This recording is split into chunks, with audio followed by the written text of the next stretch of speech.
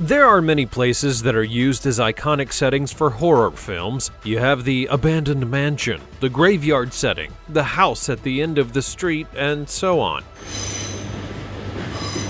But the one that's been used that can be traced to real life more times than you think is that of an abandoned hotel. After all, if a hotel isn't kept up to the standards that it needs to be, then all of a sudden you have a very spooky setting, or you could build the hotel on grounds that it wasn't meant to be on. With that in mind, here now are the 20 strangest abandoned hotels in the world.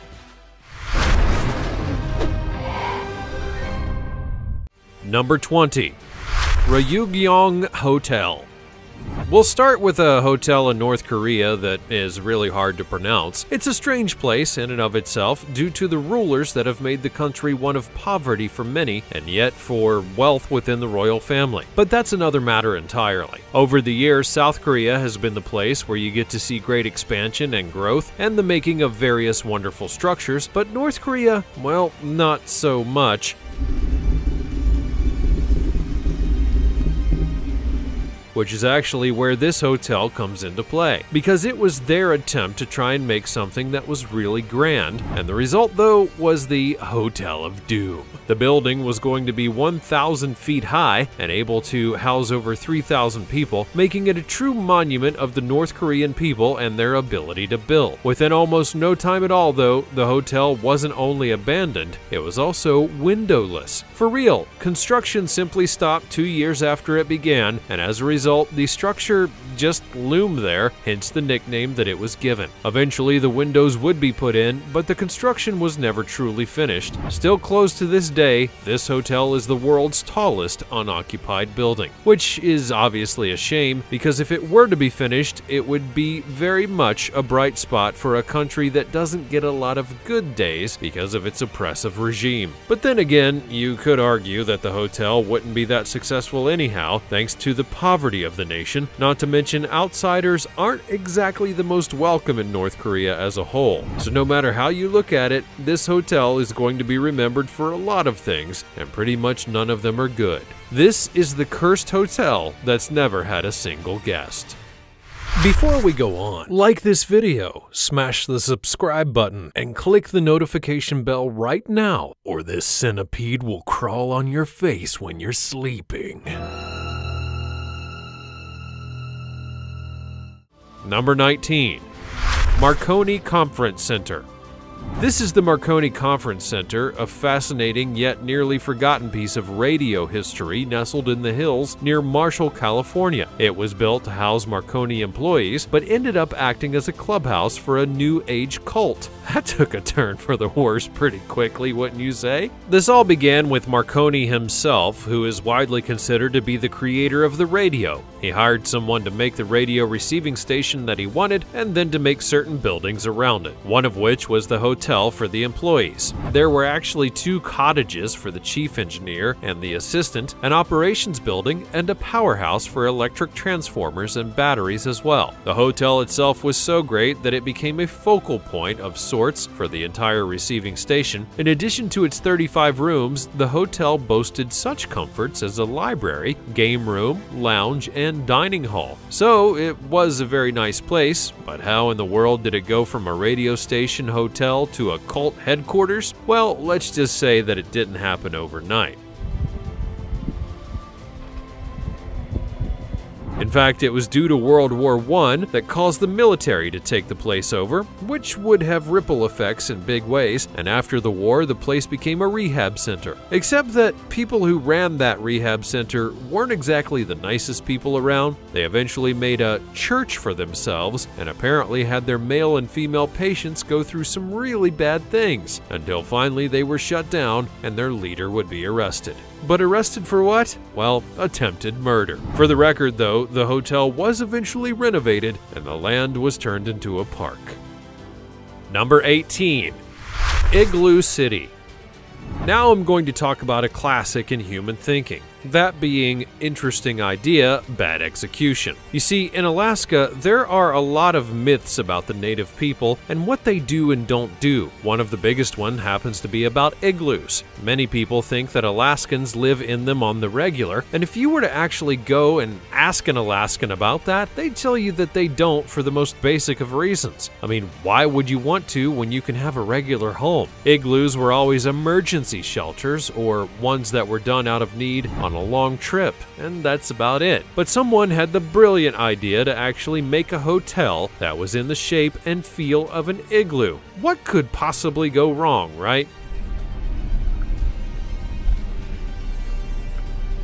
Located at mile marker 188.7 on the east side of the George Parks Highway, this abandoned hotel is south of Denali National Park and Preserve, and it's truly a tourist destination all in itself. Because it's just sitting there doing absolutely nothing at all, and most definitely not having any guests within it. Igloo City would be constructed in the late 1970s by Leon Smith. He envisioned it as a hotel, though it was never completed due to code violations. One of the ironies of the Igloo Hotel is that it was busted in code violations, not for something big, but for something quite small. In this case, small windows. Yeah, this place was not allowed to be born as a hotel because they made a mistake and didn't make the windows big enough. So why does it still stand today? Well, apparently it's too big to demolish, which is true to an extent because airplanes can see this thing from tens of thousands of feet up. So as I said before, it's a nice idea, but it's a bad way of going about it. Number 17. The Book Cadillac Hotel.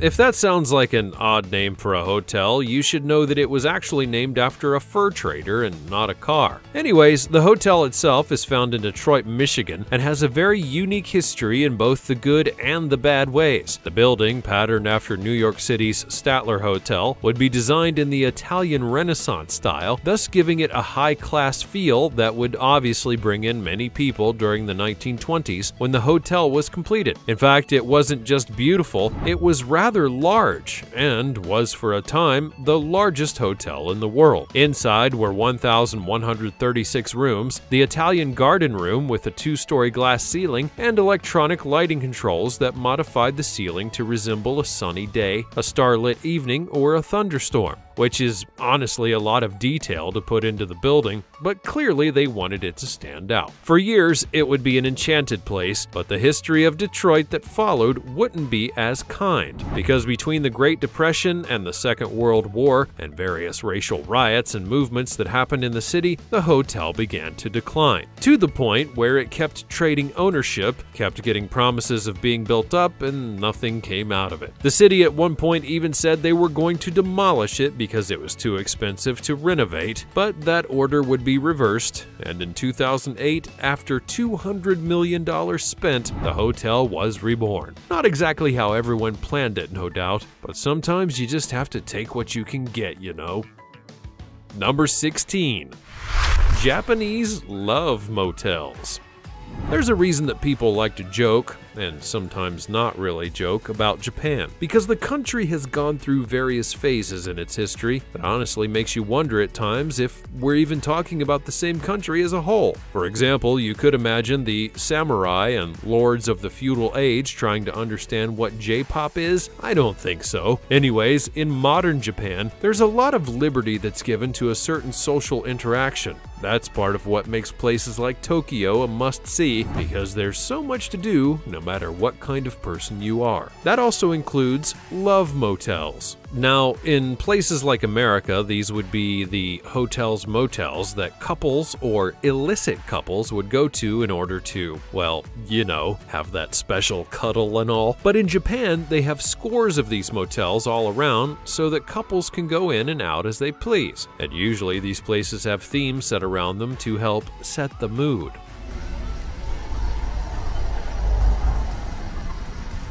If you've ever watched the movie The Wolverine, Logan and Mariko have to house up in one for the night, and it's needless to say kind of hilarious. But when you find one of these love motels that are shut down, it honestly looks kind of creepy, especially when you gaze at the various decorations that were to set the mood, and yet now they're not in pristine condition and a little freaky, and not in that kind of way that the hotel would want it to be. This honestly serves as a really good lesson, if you will. Lighting and setting are very important in various kinds of buildings, so if you're not able to maintain the look, things are going to fall apart. Can you feel the love tonight?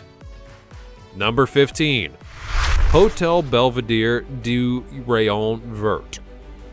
As I noted, time and upkeep can help determine whether a once glorious thing would be considered creepy or strange by today's metrics, and in France, the Hotel Belvedere du Rayon Vert is another classic example of this. It would be built in the 1920s and was actually positioned above a railway track,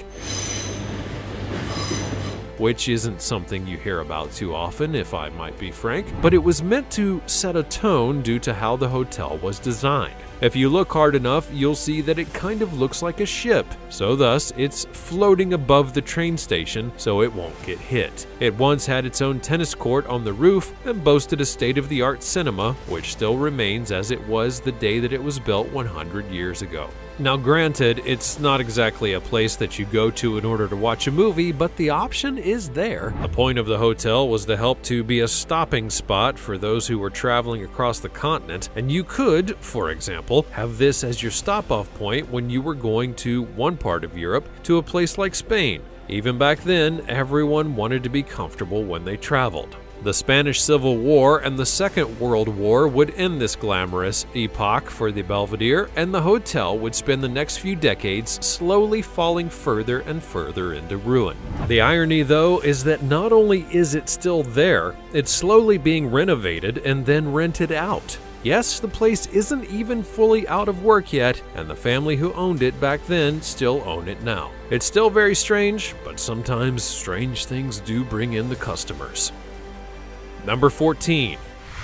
Divine Lorraine Hotel. We'll now head to Philadelphia, where a long-standing hotel is still abandoned to this day, and the mystery of the hotel is one that many people still like to talk about. This is the story of the Divine Lorraine Hotel. Architect Willis Hale was known for his unique Victorian designs and sturdy engineering. He worked on the Divine over the span of 2 years, from 1892 to 1894. It was his use of certain materials that would ensure the foundations of the building would never rot or get a bunch of mold on it. That would help to keep it upright for the years to come, for better and for worse. Originally built as a housing complex, the Lorraine apartments were intended for Philly's upper-class residents, which says a lot about things back then as well as now, wouldn't you say? This is where things get weird though, because eventually the hotel was bought by a reverend named Divine. He opened the hotel doors to all people so that they could have comfortable, affordable homes. The twist was that they had to follow a strict set of rules that were very evangelical in nature. His followers actually became the influence for a cult later on who would cause a mass suicide. Eventually, the place was sold again in 1999, and since then, it's been one where urban explorers can go to try and see what's inside and get some insight into its history. The hotel eventually is set to be turned into apartments, but for now, it's set to be a hotel again. Whether that actually happens at this point is anyone's guess. Number 13. Huladovo Palace Hotel. In 1968, work would commence on a new luxury hotel on the large Croatian island in the Adriatic Sea. This was the beginning of the Huladovo Palace Hotel. The goal was actually a bit altruistic in nature. The hotel was going to lure in the rich people from the West. But why? Oh, that's so they could spend their money in the country of Yugoslavia. It's an interesting idea, and it did get the attention of one man who would both expand it and seal its fate. Bob Guccione, the owner of Penthouse magazine, invested $45 million into the resort, allowing it to build a glamorous casino, which in and of itself is not all that odd, as many hotels in certain countries do have casinos. But the twist, though, is that this was loaded with penthouse girls who were meant to be there for the high-paying customers and to ensure that they didn't leave without dropping a lot of money. In fact, there were rumors that it was built to be so luxurious that it would have a swimming pool filled with champagne. That's a little bit of overkill in my mind, but you know, you gotta give the people what they want. Anyways, the problem here was manyfold, and within just 1 year, the casino went bankrupt and was forced to shut down. Then, the Yugoslavian Civil War took place, and any attempt to get high rollers to the hotel was dead in the champagne waters. Now, the hotel simply sits abandoned, a once luxurious spot that is now nothing more than a memory of an attempt to make things better. Number 12. Grand Hotel e Balneario. I promise you that the first part of this story is true, despite how fairy tale-like that it may sound. In 1906, Manuel Abril Ochoa became ill in the digestive tract and traveled to San Miguel de los Baños seeking help. He recovered by bathing and drinking the area's sulfur water, which has long been thought to have natural health benefits. As he was cured of his woes, he became entranced with the small town and decided to not only live there, but also to expand it by creating a hotel. The Grand Hotel Balneario San Miguel de los Baños was completed in 1929 and opened in 1930. The resort featured 3 floors of private bedrooms, a restaurant, a cafeteria, a ballroom, offices, and a general shop, along with a sprawling outdoor garden. But the thing that it was really famous for was its spas that had multiple kinds of healing methods. It was so famous, in fact, that in 1961, the infamous rebel Che Guevara came there to get healed for his asthma. But the good times were not to last, because eventually the land that the hotel was on was ceded to the Revolutionary Army at the time. The hotel did get reopened once, but it didn't last very long. Now the hotel is abandoned, and while some would like to reopen it, it would cost quite a bit of money to do so, as the hotel is very much fallen into disrepair. In other words, the hotel isn't all that healthy right now. Number 11. Revel Casino Resort. If you were to point out the big casino cities in the United States, you would obviously point to Las Vegas in Nevada. However, you could also point to Atlantic City in New Jersey. Both spots have a history, but in Atlantic City, that history is dying, with the Revel Casino Resort being a great example about how spending big money on new resorts there can leave you bankrupt. The Revel Casino Resort was meant to be the shot in the arm to the city that would help revitalize the industry in the area. It cost $2.6 billion to construct and was New Jersey's second biggest building at the time. So how could such a thing fail so quickly and now lie abandoned? Well, as in all things, poor planning and money management, including a $932 million loss before the casino had even opened in 2012. Not to mention there were all sorts of safety issues that actually killed some of the workers, but also hurt several guests. The resort was in such trouble that it had to file for bankruptcy twice. Eventually, due to multiple factors, the resort was shut down and then abandoned. Sometimes the best of efforts just isn't good enough when just about everything is working against you. Number 10. El Hotel del Salto. While I've definitely shown you some rather unique hotels and such, I've not really shown you one that's fully haunted in the eyes of many. Well, let's change that and bring in the El Hotel del Salto. It is indeed one of those hotels. People actually go to visit it now in its decrepit state due to how haunted that they feel it may be. This is partly to do with a nearby place known as Tequendama Falls, a place to the local people of Bogota know very well because of the tales of people trying to escape their Spanish captors by jumping off the falls 500+ feet so that their spirits would fly away. The hotel that was created near there soon became one that was tied to the legend, as certain people and guests partook in that act, thus causing a dark cloud to hang over the hotel itself. Plus, the falls actually caused the hotel to rot to the degree that it had to be abandoned, and now many claim that the spirits from the falls are residing there. Number 9. Kupari Tourist Complex. Believe it or not, this is another hotel complex in Yugoslavia, but one that was made for a more militaristic purpose, because when these hotels were constructed, they were for the officers in the Yugoslavian army. When the Croatian War for Independence would break out in the 1990s, the hotel was one of the places that was targeted by them, and it would eventually be heavily damaged. This would lead to various raids on the place to take out the items of value. Eventually, the land and the hotel would be bought, and as a result, well, nothing happened. It was abandoned and still remains that way to this day. Number 8. Coco Palms Resort. Of all the places that you may expect to find an abandoned resort, I would bet that you wouldn't say Hawaii. After all, it's a tropical paradise, and not exactly a place that isn't always in need of hotel rooms. But for the Coco Palms Resort, not only is it abandoned, nature is slowly taking it back. The hotel was made famously by the Guslanders and is such a paradise place to live in that it was featured in many movies in the mid-1900s, not the least of which was one called Blue Hawaii, which starred a guy named Elvis Presley. However, a hurricane would eventually come knocking at its door, and the hotel was damaged beyond repair. People did try to fix it, mind you, but it never lasted, and as such, this once major hotspot for the celebrity elite now stands in ruins, and it will take a whole lot to get it back to what it once was. Number 7. Skaltubo.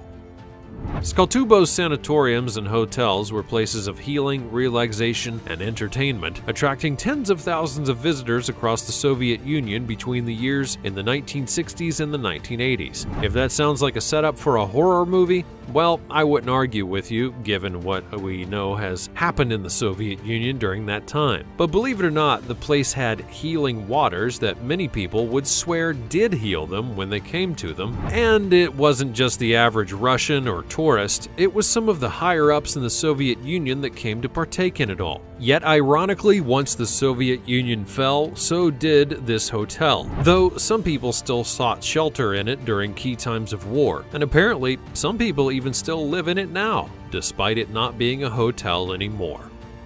Number 6. Bokor Hill Station. Heading now to Cambodia, we look at Bokor Hill Station, which was built by the French in 1921 in the Dam Rê Mountains. It was built as a mountain holiday luxury resort and retreat for the French colonial elite. 900 people actually died during its construction, which is already enough to make it clear that this place was doomed to fail from the beginning, but I digress. The hotel itself had everything from a casino to a church, and as such could be very much labeled luxurious in every way. However, due to the uprisings that occurred in the nation, the hotel was not just abandoned, but was abandoned several times over. Number 5. Ducor Hotel.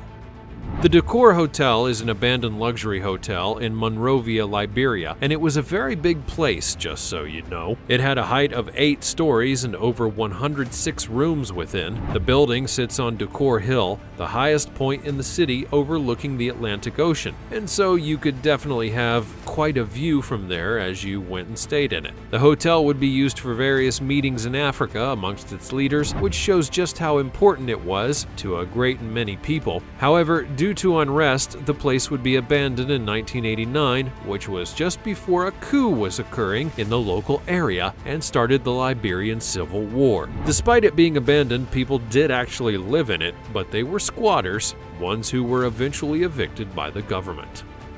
Number 4. Lee Plaza Hotel.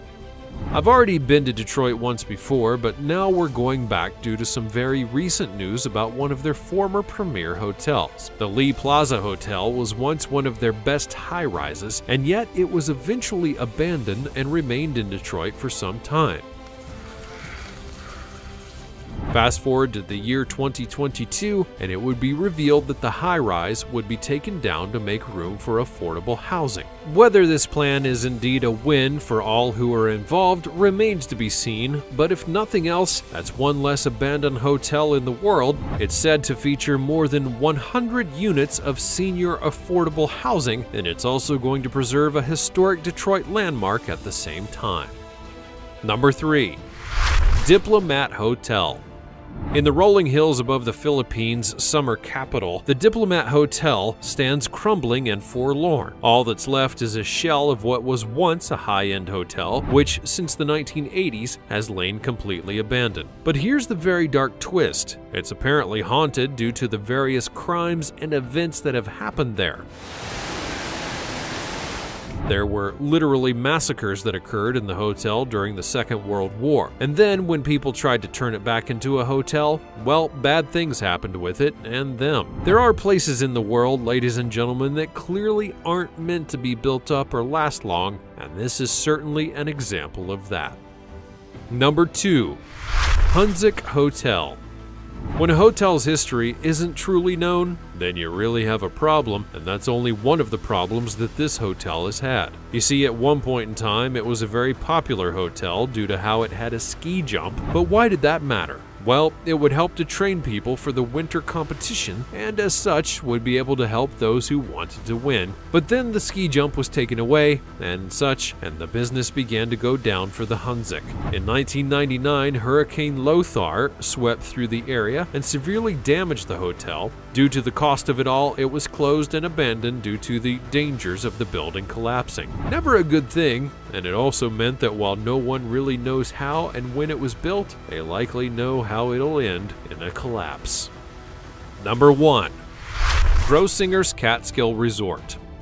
Grossinger's Resort was established by a couple of Austrian immigrants whose last name is Grossinger, who relocated to the Catskill Mountains from New York City in the early 1900s. Alongside their daughter, they went from opening a simple hotel and resort to owning several dozen buildings. They honestly had a really successful place compared to some of the other hotels that you've seen in this video. But sadly, when their daughter died, things began to go downhill, and while they did their best to maintain everything, it wasn't meant to last. Eventually, the descendants of the Grossingers sold the property, and various other things happened in the buildings and the lands, which included a golf course on the land, somehow lasting until 2018. The final building of the resort would be demolished in 2018, and as for the future of the property, that's still up for grabs. That's all from the realm of hotels, and which ones stand above the rest in terms of their strangeness. Have you ever seen an abandoned hotel that you would swear was haunted? And which of these stories did you find the most unsettling? Are there any other tales of abandoned hotels that should be on this list? Be sure to check out all the cool things that are showing up on the screen, leave a comment in the section down below, and I'll see you next time.